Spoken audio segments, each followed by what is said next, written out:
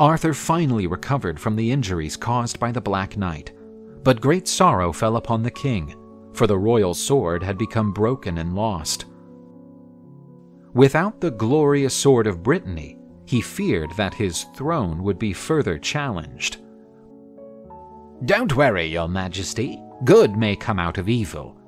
"What good can come after such a great loss?" "The sword of Britain has fulfilled its role and brought you here. But now we will go in search of the sword that will lead you to greatness." Arthur and Merlin set off in search of the weapon that would change the lands of England forever. They arrived at the shores of a lake covered by mists. Merlin opened his arms and began to chant in the language of the ancient peoples of Brittany. Impressed, Arthur felt the wind getting stronger and stronger as Merlin sang. The gust of wind Merlin caused forced the mists to dissipate, revealing an unusual scene. In the middle of the lake, a female hand was holding a sword just above the water level. Whose arm is that, holding such a wonderful sword? She is one of the ladies of the Lake of Avalon, women gifted with the magic of the ancient peoples. Isn't the legendary citadel of Avalon just a legend? That's what priests and bishops want people to think. Finally, Merlin. I thought this day would never come. Hello, Vivain. Who are you? I feel as if you are from another world.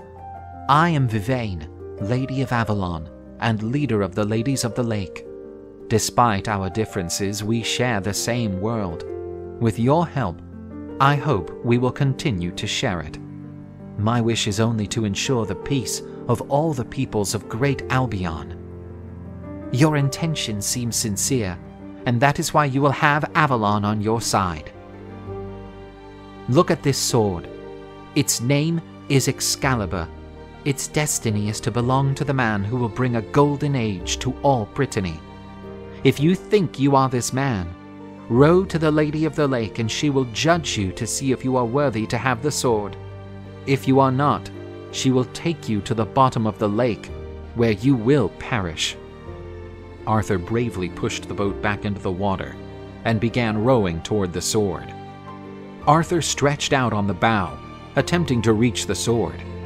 But just as he managed to grab it, the lady gripped his wrist tightly, and her eyes glowed frighteningly like embers. She pulled him under the water and said to him, "Make yourself worthy of that sword." Arthur, frightened and drenched, returned to the surface with the sword in his arms. The king took the sword out of its sheath and felt an immense power, something he had never felt in his life. I hope you are right about this new pupil of yours, for the fate of all Brittany will be in his hands. When Arthur returned to the riverbank, the fairy Vivain had already left. And now, my king, what shall we do? Now the time has come for my revenge. Arthur and Merlin rode again to the forest of the Black Knight.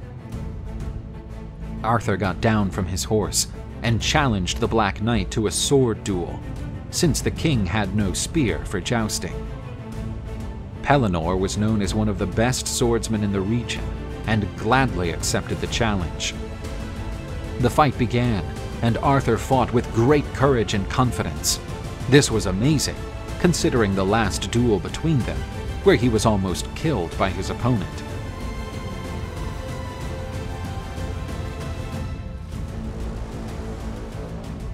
With one strong blow, Arthur knocked the knight's sword out of his hand.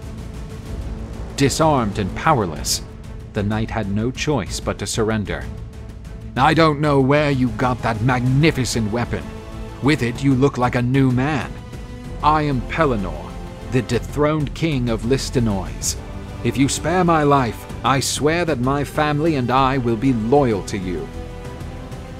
I know that you have rebelled against me in the past, but my kingdom is now entering a new cycle, where unity will give way to division. So, it will be an honor to have such an experienced knight at my side. After reconciling with King Pellinore, Arthur and Merlin decided to return home. What do you think of your new sword? It is simply magnificent. But tell me, do you like the sword better or the sheath? The sheath is beautiful, but obviously I like the sword better. It is much more valuable. You are wrong. Although it is a superb sword, the sheath is even more valuable. How can it be more valuable than the sword? This sheath is enchanted, and he who has it will never die in combat.